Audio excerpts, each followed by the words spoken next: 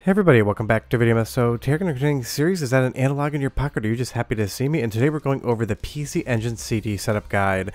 Now I put this one off for a very long time, seeing if the core was going to update, because while it does work and it is impressive when it's working, there are a lot of caveats that you need to understand to get the best performance out of the PC Engine core. But you guys kept asking for me to do it, so I figured it's high time we talk about the other end of the PC Engine. Because on Analogue Pocket, can you think of any other core that uses compact discs for the games? I cannot. There's no Sega CD, there's no Neo Geo CD. It is all cartridge based for the most part. And that's the difference between the PC Engine and the PC Engine CD, is the compact discs as well as the system cards that expand the capabilities as far as memory are concerned for the PC Engine. Because if you've never played Rondo of Blood, or if you want to play it on the go on FPGA, there's no better way to do it than on Analogue Pocket, but there is a lot of setup involved. This is one of the more intense tutorials, so I want you guys to make sure, don't skip ahead, don't not pay attention. I want you to succeed on this one, and if you follow the steps I'm going to lay out for you in this video, you'll 100% be able to play these games. But the first thing we need to talk about is where to put the game files in and of themselves. We're going to go under Assets, and be careful here, there's two PC Engine folders, PCE and PCE CD. It should be obvious which one is which. PCE is going to be for Hue cards, but I do see people rush a little bit and they pick the first option they see. We need to be under PCE CD. Once you double click into that, you'll know you're in the right spot. You'll see PC Engine CD. This is the core file. Back up one from there, and under Common, you'll know you're in the right spot if you see all of the different system cards, BIOS 1.0 all the way to 3.0.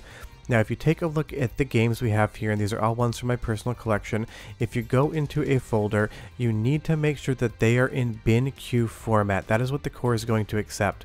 And there is a caveat on this as well. 27 bins is the maximum that the core will understand.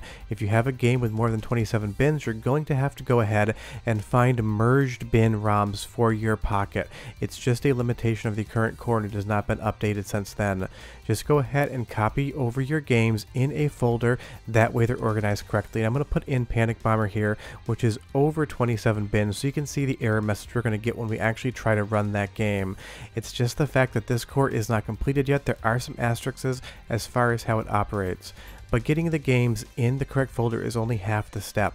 You now have to open up Pocket Updater, and you're going to select option 5, generate instance JSON files, or maybe it's JSON, I just call them JSON. It'll give you an error message for any game that had more than 27 bins, and it's going to say that games over 27 bins are not currently supported. Used a merged bin file for this game. If you see that error message, you know the game's not going to work. And you do need to generate these instance files. If you do not, the Pocket will not see the games we just installed, and you will not be able to run them whatsoever. Now, to get into the core, it's the exact same procedure, but to change games is going to be very different, and I will go over that later in the video. If you find yourself failing to change games, we'll explain why. Under Console, you'll see PC Engine CD, and as long as you generated those instance files and you hit run here, you're going to see the 5 games that were under 27 bins ready to run. All you do is select them like you would any other game on your Analogue Pocket. And if you've never used the PC Engine CD before, it doesn't boot directly into the game. It's going to boot into the system menu where you have to hit run, and you're going to see by default it's going to use the Super CD-ROM system version 3.0. If you run Pocket Updater, all of those correct files will be on there in advance for you. Now you'll see here we are in Rondo of Blood. The cutscene is playing. We are getting audio and voiceover, but off the default, the audio on this core is not correct. It is broken up and it is not running at the proper speed. But as far as the visuals are concerned, as far as the performance of the core is concerned, you're getting an accurate representation of what a PC Engine CD would be. I have both a Duo R as well as the briefcase unit, as well as MiSTer FPGA, and I'm very familiar with Rondo of Blood. But the audio is the biggest problem, and there is a solution. What I'm going to let you do is listen to the audio and how corrupted it is, and I'm going to adjust it in real time while you listen so you can understand where you need to be approximately to get good audio. So listen and pay attention right now.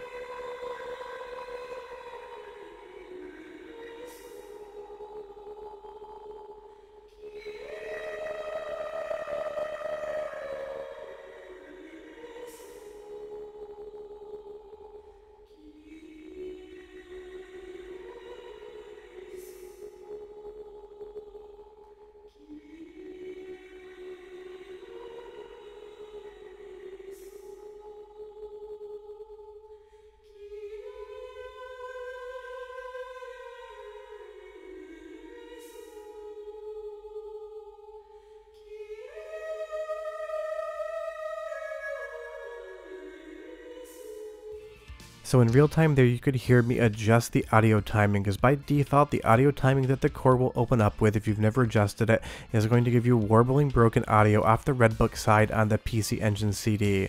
That is not my final setting recommendation. I'm going to go over one more adjustment and let you listen to what I think is the closest approximation of PC Engine audio on the CD side possible.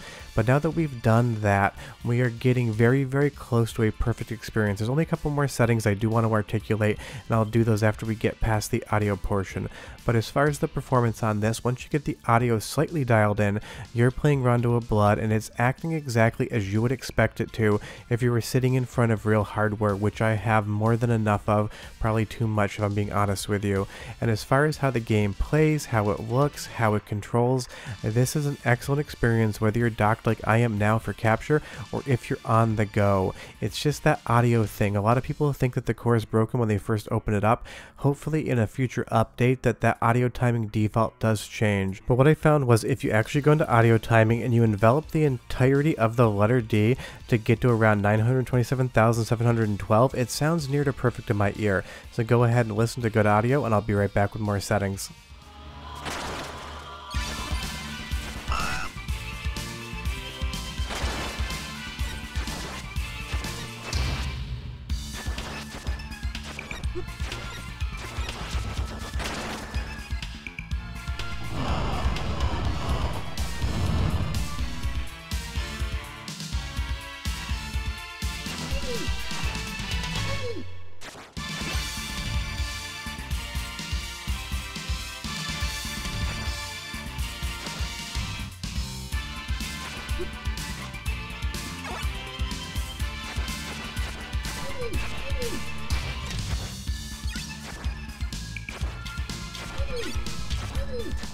I played Rondo of Blood a lot and that sounds good to my ears. The only other suggestion I have outside of some other things we're going to go over in just a moment is I like it when you turn the raw RGB color on. You'll see that health bar at the top left gets much more vibrant.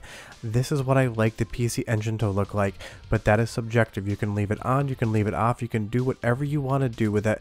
It is totally up to you, but I do like the raw RGB values. Now when you want to change a game, you think you would go into Load CD ISO, select a new game, and something would happen, and I had other people independently test this just to make sure I wasn't missing anything. That does nothing. You would think if you reset the core and then went back to the menu and hit run that would be how you change a game. Unfortunately, all that's going to do is reset the core and load up the game you chose from the consoles menu under the OpenFPGA settings.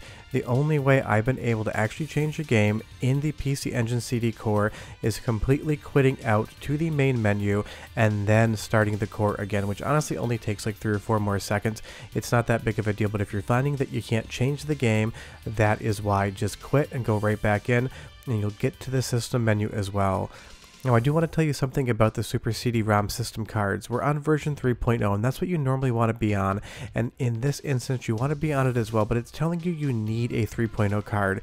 You're thinking to yourself, well that's what I actually have. Some games do have some region locking. It is very rare, but if you see a warning about not having a 3.0 region card, you can just hit that system region icon to make sure it is on, and then if you go back in and hit run again after you reset the core, you're going to see that we're going to boot into the game with no issues whatsoever. There's also going to be an arcade card selection that will allow for the arcade card for any of the games that use it. I leave that on by default, but I believe there's one game in the entirety of the PC Engine CD collection that'll throw an error when that is selected. But you'll see here we're into the game, everything looks good, and as we get into the actual gameplay, it is again spectacular. It looks good, it sounds great, it controls well. But just remember that for like 98% of the games, you're not going to have to worry about the region whatsoever, but certain titles are going to throw an error telling you you don't have a 3.0 system card when you know in fact that's what you're running. Just switch the region from there. But something like Star Proteer here is just such a pretty game, and you'll see if I go in and I turn off that raw RGB color, that red is going to get more into the slightly tomatoey pinky territory. If I go back in and turn raw back on, you're going to see in just a moment it's going to get much more red. The PC Engine to me has always had very vibrant colors, so my recommendation is to use the raw RGB values. But again, you can decide whatever you want. As we turn it back on, you're going to see just how much brighter that red gets. It's almost like a neon red, and that just 100% works for me. Now based upon the graphics of the PC Engine and used to being able to play it on a CRT back in the day, I think this is one of the cores that actually benefits in certain games by using some of the display mode filters. If we go to CRT Trinitron and we go over into mode settings and make the image slightly bigger, you're going to see what this waterfall looks like after we do that. It's just one of those things. You have so many different filters, but I think CRT Trinitron with scanlines and hard edges is what's going to work the best for PC Engine and PC Engine CD.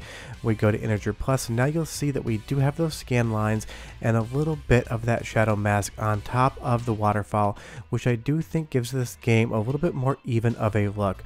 Totally subjective. A lot of times I don't play with filters, but at least on some of the PC Engine games, I do think they actually look better. But if we move over to something like Bonk 3, I actually prefer them to be off. It's going to be, again, just like the raw RGB values, a totally subjective thing, but that's the great thing about FPGA. You get to decide what works for you on a game-by-game basis. But once you get everything dialed in, the performance on this core has been solid.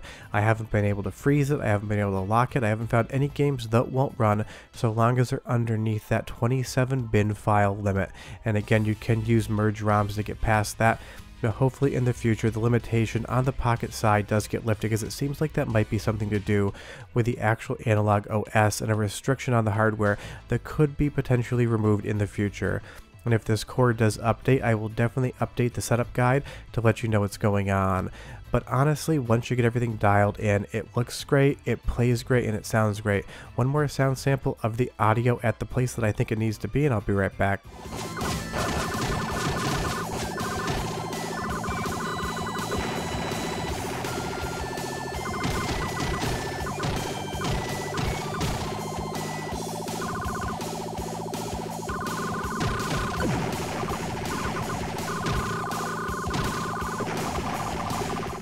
Now that sounds good to my ear, but honestly I'm not 100% super familiar with the Gate of Thunder soundtrack. It's been a couple years since I played that game, and with the audio timing, that's what you're going to find. Every once in a while you're going to have to slightly adjust it if you know something is off. It's about as best as the core can do right now, and again, it's not like the Pocket is known for having a lot of CD based systems on its architecture.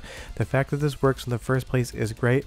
It hasn't been updated for a while, and the reason I put this setup guide off for so long is I was hoping and thinking maybe it would update soon, but that isn't the case. A lot of you have been asking me how to get this working on your Pockets, so I figured now is as good a time as any. Just remember that if something doesn't sound good, look good, or doesn't work, I've explained why in this video. This core does come with some slight limitations, but if you pay attention to the tutorial and set everything up, you too will be playing PC Engine CD games on your Analogue Pocket. And there's an absolutely vast library of games, some of the best games of all time in my opinion. I'm sure the first thing most of you are going to go towards is Rondo of Blood, and that makes total sense, but do Google some of the best games of all time. And if you want to see a little video on my favorite PC Engine CD games to play on Analogue Pocket, leave me a comment down below. But yeah, if you follow all of the steps in this tutorial, you put your games in the right place, you generate those instance files, and you dial in your timing and colors, you should be having a great time. After that, we're done, and I'll see you next time. Bye bye.